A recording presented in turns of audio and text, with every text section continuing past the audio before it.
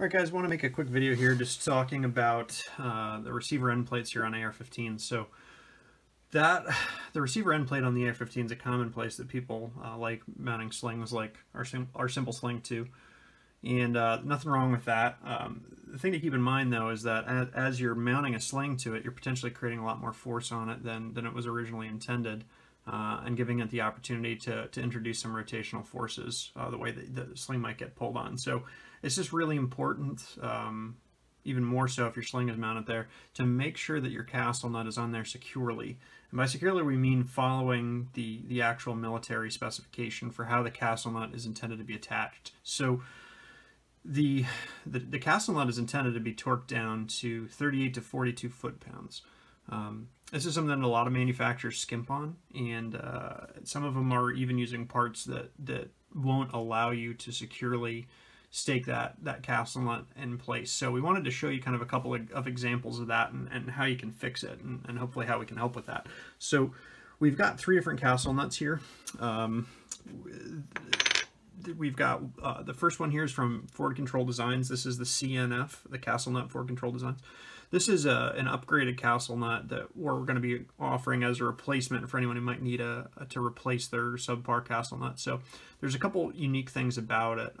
The first thing is that they've added a fourth location for the staking notches to engage versus the traditional three on what would be considered a mil-spec castle nut. So what that means is that there's a pretty good chance that as you're installing it, you'll actually be able to get two locations where you could potentially stake into the end plate instead of, you know, two like you would get on a normal nut that only has those three locations. So odds are, as it's installed, you'll get three timed up, and that's an additional location that you can add. The other thing that they've done is they've actually deepened the notches so that the material can displace in them. So if you look at how far in those notches go compared to some of the other options that are out there, you'll see that some of these are cut pretty short. You can see here, well, let's use one that wasn't staked. You can see that a lot of these have different angles to them, different depths to them, different thicknesses to them, and that they're really not all created equal. So kind of line this up here on camera. So if you can imagine how much material you can displace into this guy versus this one, you know, that's pretty significant. So getting it to stay on there is pretty important, because if that backs out, you're talking about, you know, shutting the gun down. So if you're going to mount the sling on there to that location, it's even more important. If you're not going to mount it on there, well, you know, it's still good to understand, you know, where a manufacturer might have cut corners on you, or if you're assembling it yourself, maybe something you overlooked before. So we're sticklers on getting those end plates staked after they've been torqued up to that 38 to 42 foot-pounds.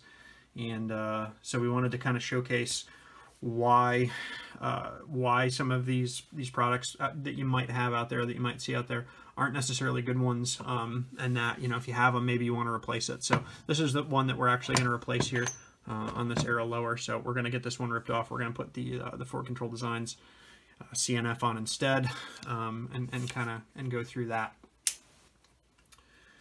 So a little bit about how to do that. One is you need to have a wrench that you can actually torque.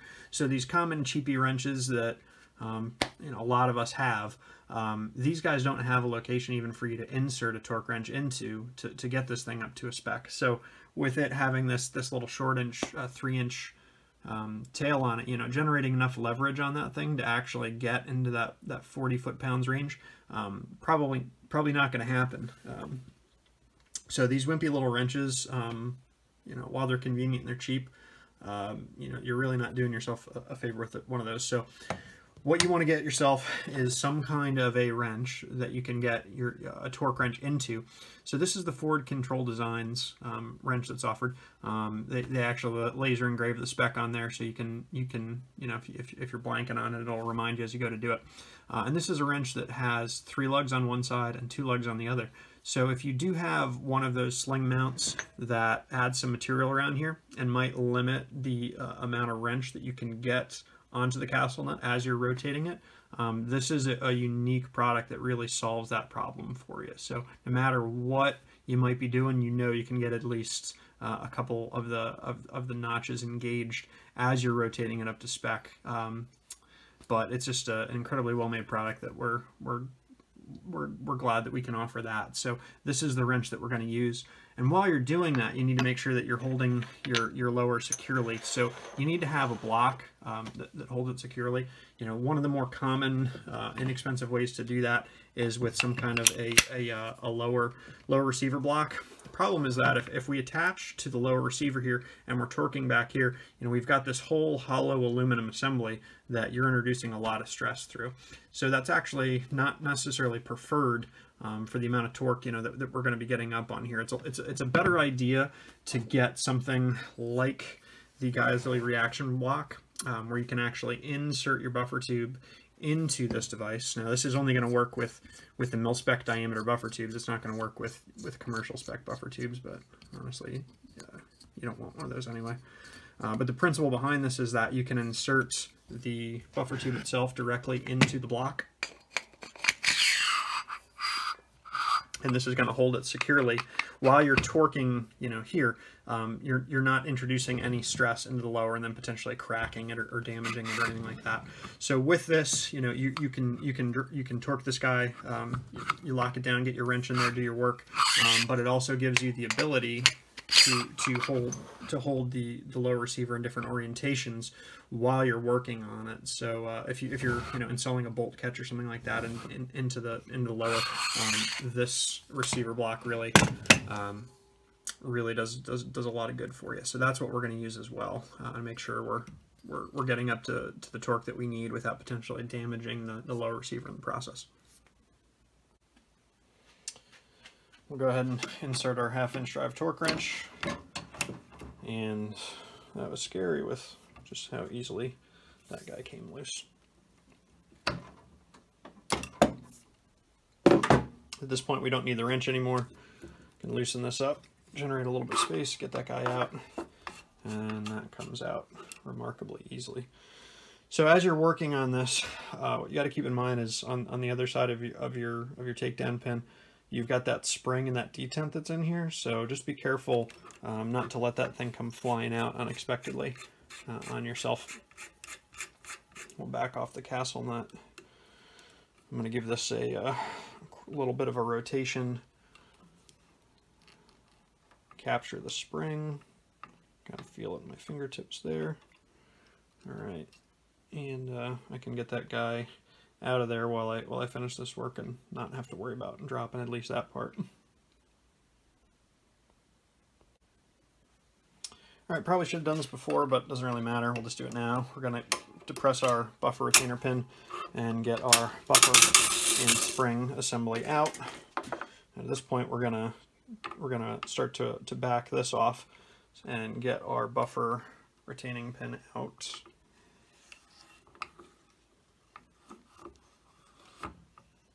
All right, we've got these parts, and we'll set these aside for later as well. All right, so what we've done just off camera, we threw in one of the lower receiver blocks. This will kind of hold us, the lower receiver in place while we maneuver with it. We've thrown some Aeroshell 64 on the threads here so that the castle nut itself in the lower receiver will get the benefit of that grease as it goes on. We've got our castle nut behind the end plate. We've got this held in place. We're just going to go ahead and start threading this in just loosely, and we're going to stop once we get kind of close to where our detent hole is going to be. We don't want to get that covered up. We'll take our spring and our detent, get that guy back in, hold it down, and then we'll do that last rotation. So what we're checking for, right? We want to make sure that the lip of the tube actually covers the back half of the detent, but it isn't actually pressing in, so that this can travel freely and work as it needs to. So our tube's in as far as it needs to be. We'll square it away once we get back to the other vise here. At this point, we could probably rotate just a little bit past. We'll open up the gap again for the spring. We'll drive that in on top of the detent, and we'll hold that back in position, capture it, making sure that we're not bending it. kind of hard to do when you're not even looking at it.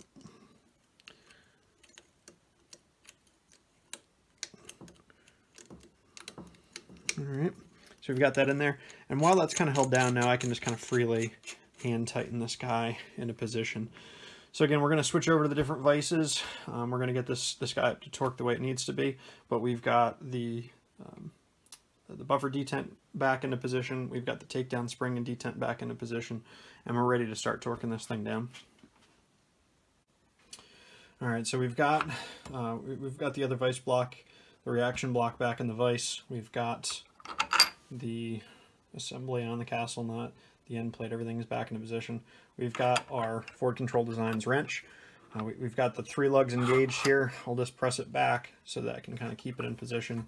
Thumb tighten these down, and now I can go ahead, insert the torque wrench, and get this guy up to the 38 to 42 foot-pounds that it needs to be. So we'll set our torque wrench up to 38. Lock it into position. All right, we've got it inserted 90-degree angle perpendicular to the orientation of the wrench, and we can go ahead and start tightening while we keep an eye on the alignment of the lower receiver here. So this vice block is holding securely onto the buffer tube, but we want to make sure is that as we're turning it, that the lower receiver itself isn't rotating around. So I'll have one hand on each and create a little bit of English here. Just keeping this guy in position, torquing this until I get my pop. All right, there it was. So I don't know if you can tell in the video, but there's a fair amount of torque that went into doing that. And the idea that you're going to do that with one of these shoddy little, these little 6-inch wrenches here, that's just not really all that likely. So we can go ahead and pop this guy out and show you what we've got here. So what we've got 1 staking location, 2 staking locations, and 3 staking locations. So on a normal mil-spec nut, at this point we'd only have 2. Now we've got all 3. All right, we can go ahead and hammer this thing home, and we'll show you how to do that next. All right, so for staking this guy into position, what we're going to use is the Mayhew 5/32 center punch. This was the preferred tool of Will Larson, and he's one of the best armors for the AR-15 out there, so it's one we certainly approve of as well. Some people use the automatic center punches for these. Not really a fan. A good 5/32 punch that you can get in there and drive appropriately with a hammer is definitely our preference. So to get started, you know, we've got the torque where we want it. We're going to position the center tip of the punch right in the center meat of the receiver end plate here. So right between each of the 2 sides and right in the middle of the depth of it as well. So what we're going to do, we're going to kind of set the tip of that in there. Kind of eyeball that as best as you can, and we're just going to give it a tap and see if we're happy with it. So odds are you won't be able to necessarily see that. Maybe it's picking up in the light. Okay, but I'm pretty happy with the location of that. So I'll refine that little dimple I made, and you can see it's already enough to hold the tip of that, and we're going to get started here. All right, now you should be able to see that a little bit more clearly. But we're going to start driving that material right into that notch now.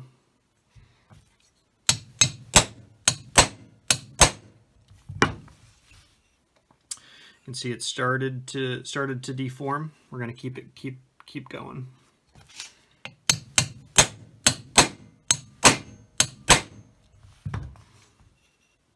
All right, so you see the depth that we've created there, right? That there's a good amount of metal, right? You can see, remember what those pictures were like earlier for how deep that notch went. This is what we're looking for, right? And this is one we're going to do the next 2 locations, and you can be sure that when that's all done, and two or preferably three spots like you can on this model, you know that that thing is really not going to go anywhere. Now, the only downside people will sometimes cite about staking a castle nut is that it's difficult to remove. Honestly, you can just get on the other side of this with a punch and drive the material back out and loosen it that way. So we've done it plenty of times. It's really not that hard. It's far more important than your gun not kind of randomly quit on you because a part rattled loose while you had it when you're driving around with it, or just the recoil of it over time, or the force of a sling pulling on that end plate. It's much more important to keep that thing secure. So that's how we recommend to do it. You can go back through and touch this up a little with a little blue pen when you're done. But make sure your castle nuts have those good deep notches, that your end plate is properly staked into it, that it isn't just some cosmetic thing, that it's actually a nice deep set that's in there where you've got a good amount of metal displaced into that notch. That's what you're looking for, and that's what we recommend. So hope you guys found this useful. This should be the first of a few videos coming out just showing you some of this stuff. So hope you liked it. Thanks.